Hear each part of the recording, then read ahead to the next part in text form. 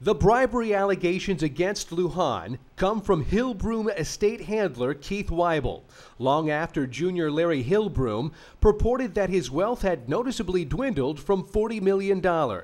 Junior blamed increased retainer fees for attorneys Lujan and Barry Israel, but that increase was authorized by two courts and approved by Weibel a decade ago.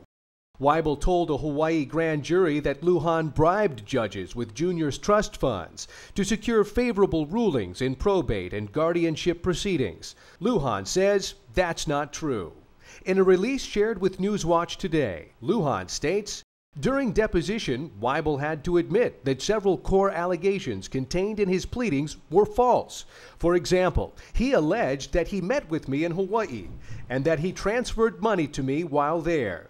But Lujan goes on to say of Weibel that he admitted under oath that his allegations were untrue. Lujan states that in an effort to cover up his own false accusations, Weibel submitted various checks as exhibits, now claiming that the funds included requests for bribes for judges. Weibel's accusation is not new. Lujan writes, what Weibel failed to say is that federal grand juries in the CNMI, Guam, and Los Angeles were convened to investigate the circumstances.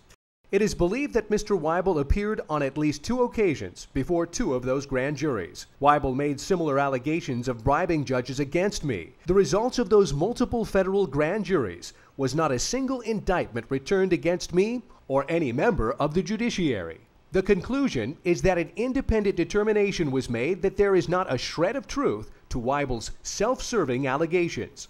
Weibel notes that after his revelation, almost all Guam Superior Court judges recused themselves from presiding over Hillbroom estate matters, and that related litigation on Guam has therefore halted. The question now is why Weibel has not formally complained through proper channels on Guam. Right now, the estate trustee's allegations face further scrutiny. The spokeswoman for Guam's Unified Courts tells Newswatch that if Weibel wants to complain formally, he must first follow protocol. There is a process in place, and it is before the disciplinary council.